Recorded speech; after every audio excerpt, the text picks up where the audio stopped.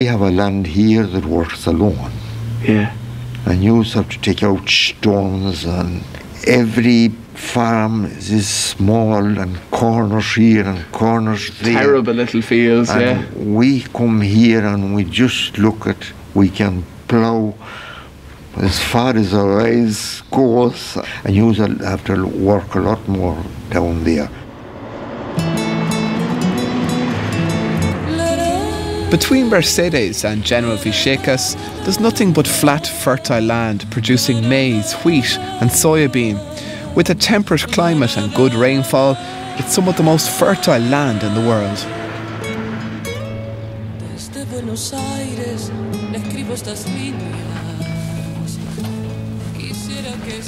These yokes are a fairly familiar sight along the side of roads in Argentina. It's basically a fleet of combines waiting to be hired. And one of these machines could easily cover about 10,000 acres during the course of its year or its harvest, when it moves from the north of the country right down into the south, following the crops as they come into maturity. I suppose it's because they're covering such a huge area that they can do it for next to nothing. It literally costs about €6 an acre to hire one of these things, compared to maybe 40 or 50 euros an acre at home. It's no contest really, is it? Life on the road, though, is tough for these contractors. Well, they wait here for 1, 2, 3 days, and if they don't get hired, move on. Yeah, move on. Yeah, to next town.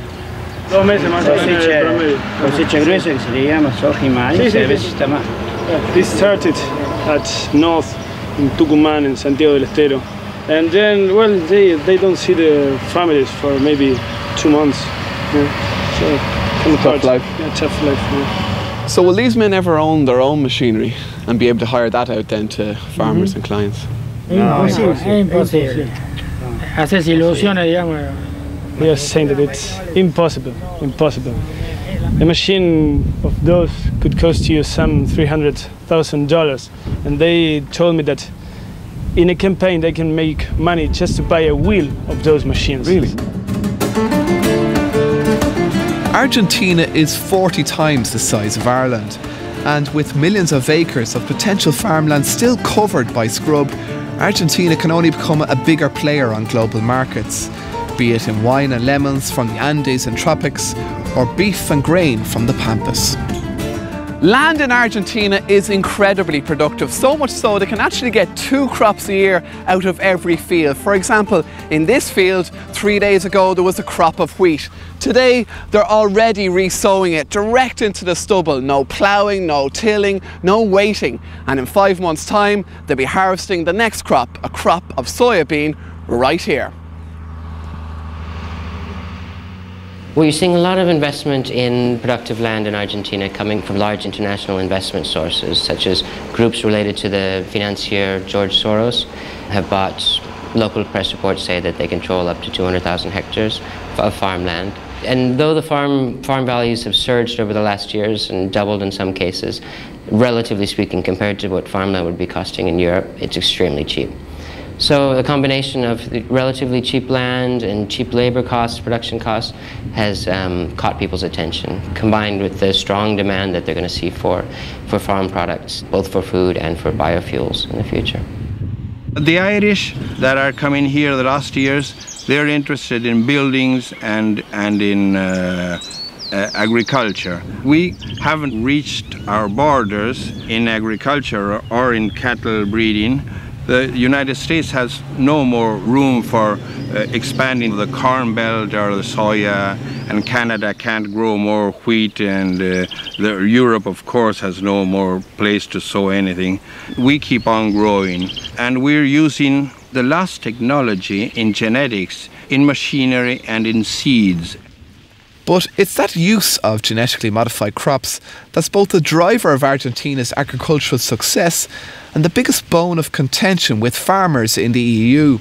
With the aid of genetic modification, soya has become the most profitable crop, with a massive extra 1.2 million acres added to the total area grown in 2006 alone. There is concern from environmentalists about the massive expansion in soy cultivation. One, because with this monocultivation or monocrop development, the country becomes exposed to fluctuations in world soy prices, let's say, or to diseases, to potential diseases that can take advantage of the lack of genetic diversity within the crops. And the high profitability and the ease of raising soy makes it sometimes less likely for farmers to rotate the crops in a way that's sustainable and manageable, which they have done traditionally. This area in Villegas, where this farm is, 10 years ago, grew nothing but lucerne for fattening cattle that came from up in the bad lands of Argentina. The circle cows are up there, and the poor lands of northern Argentina. And they came down here to graze lucerne and finish, right? 1996, genetically modified soybean appeared, and they started burning out the lucerne and planting high-value soybean. I mean, if you take the Argentinian government's attitude to genetically modified crops, genetically modified crops are good for farming. They're good for Argentina. We're having them. End of story. There's no debate. There's no nonsense. Well, that's great, Jim, if you don't care about the environment. But I mean, Europe cares about the environment. Is it a case that we are farming far more environmentally friendly here than in Europe, because there's no ploughing, there's no cultivation, so there's no nitrate loss. The nitrate loss is zilch. We're using much lower rates of fungicide and herbicide. You take these soybeans, right? They're spotlessly clean. All that will get, that soybean will get, is 2 small doses of Roundup, whichever one uses their garden, and that's the chemical input for the year. Jim's enthusiasm for farming here is infectious, and when you see the first of the farms the fund has purchased, it's easy to understand his excitement for the project too. This is one of the farms we've bought, 9,000 acres. 9,000? Yes, it's... all in the one block? In the one block. It's 14 square miles, it's almost 6 miles long and about 2.25 miles wide. And we're pretty much standing in the middle of it here, at kind of a crossroads. So as far as I can see that way, and as far as I can see this way and that way, every direction is just the one farm. One farm. It's hard to imagine, isn't it, Darren, from where we come from, you know? And the average size of the fields? It must be most of the fields in Argentina are 100 hectares. They're a kilometre by a kilometre, so that's 247 acres. The good farming companies here are farming at a standard that would put us to shame, because they have never had subsidies, so they're totally commercially driven. In fact, the government is taking 20% off the top of their crops. You know, when you sell your crop here for export, 20% is taken off the top by the government. So instead of getting a subsidy of 20%, they're getting 20% off the top, and the tax rate is then 35% on the profits. So they're fantastic farmers. They really are fantastic farmers here. It's like everywhere else, the yields vary with the quality of the land. You know, we could go to Santa Fe province and get 6-ton maize yields, but we have to pay $15,000 a hectare for the land. So for us, the return is no good. This is about return on capital, Dara. It's not about smart crops or whatever. It's not about getting record yields. It has nothing to do with yield. You know, it's as the Americans say, it's all about profit, and the rest is just commentary, you know. After 2 years of analysis, these investors have gone in the deep end, splashing out a massive €55 million on over 40,000 acres. And they ain't finished yet. You're looking at a 3-way equation. There's the ability to get title, the price and the quality. And here we think we're by far and away the best of the 3. Elsewhere in the world, if you go to Ukraine, fabulous quality land, title is a big issue. It all sounds brilliant. Great weather, great soils, big fields, an economy that's on the up. There's got to be a downside. Of course there's a downside. There's a downside to everything, you know. And you can look for all kinds of downsides. You can have wet years, you can have dry years. This is farming. We mightn't get the lift in commodity price that we think we're going to get. That's a potential downside. But, you know, there are always risk factors, but we have covered a lot of the risks. Our legal structures, our company structures could be a risk, but we've covered all those. We've hired the best people to set them up for us. So, you know, we've tried to eliminate the risks as we've gone along.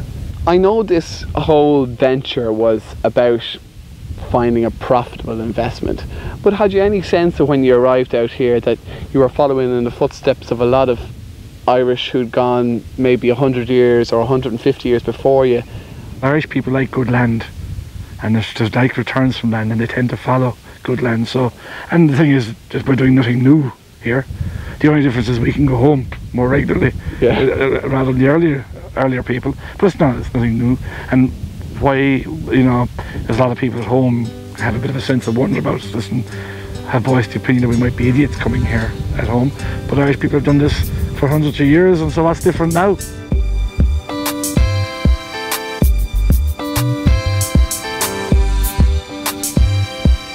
And if Jim's enthusiasm has sparked an interest in a career in farming, tune in next week when we assess the agricultural options for students as the CAO deadline approaches. Does forestry damage the environment? And a unique mobile milking parlour in the West.